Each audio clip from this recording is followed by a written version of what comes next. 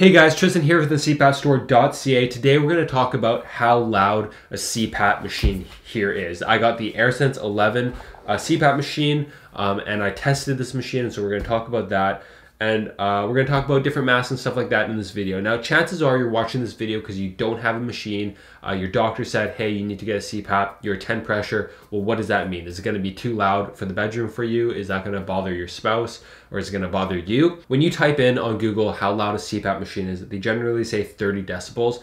I think that number is a little bit false because 30 decibels is about best case scenario. A decibel meter kind of running next to this, not accounting for the masks and the mask leaks and that type of stuff. Now, before I talk about what the results I got, where I should tell you how much decibels are, because there's no point of you watching this video if you don't know how high decibels are. So if I go on my phone and go to Spotify and just type in white noise, I have Deep Phase 1 Noise by Millie Hughes. Okay, I'm going to use this one. I have an iPhone 13 Pro here, so if you have a similar phone, this might help you. And I have this about 6 to 7 inches away, and play.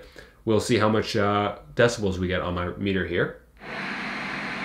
So 65 decibels at max volume. At half volume, we got 53 decibels. And at 25% volume, we're going to go right here, 37 decibels, okay? When you're watching this video and looking at basically where we're at, just try to think about this. And if you want, pull out your phone right now, find some white noise, put it at 25 to 30% volume. That's roughly how loud a CPAP is gonna be, okay? Now, specifically talking, let's talk about the mask that we tried. So we tried a P10 mask. Now, using an AirSense 11, pressure of 5, with the humidifier on, EPR on level 1, so basically how most people would use it at a level 5, I was getting around less than 30 decibels. So this guy here wasn't even picking it up all the time. I had a little otter holding the decibel meter, and I put the decibel meter kind of roughly where head of a spouse might lie, basically a foot away, 2 feet away from me type of thing. At that range, I was getting less than 30 decibels, so very, very quiet. At 10 pressure, I was still getting less than 30 decibels. There were a few seconds, split seconds of where it would go above 30 decibels, like 32 decibels, something like that. And that was during maybe the peak of the exhale type of thing, but for the most part, we're in that 30 decibel range. For 15 pressure with the P10, I was getting 31 to 33 decibels on average with a peak of 35 decibels. And then a 20 pressure, 32 to 38 decibels with a peak of 41.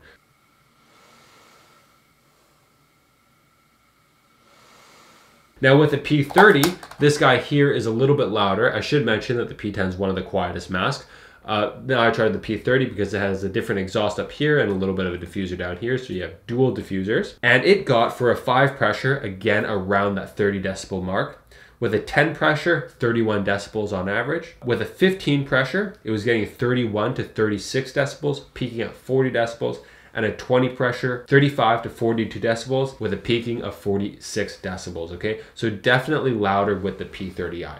Now, there are some other masks that are louder, specifically have a little more wind coming out of the diffuser, like an N20, for example, where it's really blowing a lot of air, and that air can hit the blankets, hit the pillow, ricochet back, and create more noise and more disturbances. So a mask does play a huge part. So if that interests you, go check out our quietest mask video so you can find the quietest mask for you. That being said, with all of this, it's not really gonna disturb your partner if you have one. Not nearly as much as snoring does, I guarantee you that. Now with the P30i, in terms of your use, you using it at home, you're gonna feel that when you wear this mask, this air is gonna run next to your ear like any hollow frame mask, and you're gonna feel that vibration right here, and therefore it's gonna be a little louder for you, okay? So even though I say it's like 32 decibels, so that's the outside world hearing you, your actual experience, I'm not gonna lie to you, is gonna be a little bit louder. When you have a little leak next to you, when you have a hollow frame like this, you definitely are gonna hear more noise than your partner is gonna hear. Very hard to test because I can't really put this decibel meter inside my head. If I were to say accurately what I best think, it's probably close as if you took, again, your white noise on your phone here, put it at about halfway and kind of put it on the back of your head. That's probably going to be the closest to a CPAP noise experience you can get without getting a CPAP, okay? Now, how do we mitigate some of these noises? Like I said, a big thing is going to be using the right mask for you. So if you are sensitive to noises, you're gonna wanna check out nasal masks such as the ESON is gonna be your quietest on-nose nasal mask. Your quietest cradle mask is probably gonna be an N30. So do your research and check out our videos on mask quietness. That's gonna be the first thing. The second thing is you can just get earplugs. Either wax earplugs are my favorite, or different types of earplugs. The wax ones are the best, I think, for CPAP. And you're definitely gonna block out some of the CPAP noise if you have those in, or if your partner has them in.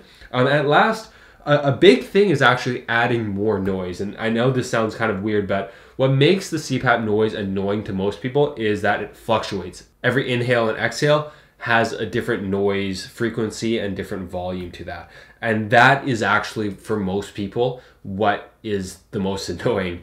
So what you can really do actually is back to the white noises. So say you're using a P10 at a 15 pressure, so that's a 31 to 33 decibel range. Take your white noise and bump it up to 34 decibels-ish. So it's slightly louder than this. And that's gonna even out the entire CPAP process. So you're not gonna hear the inhales and exhales, inhale and exhale anymore.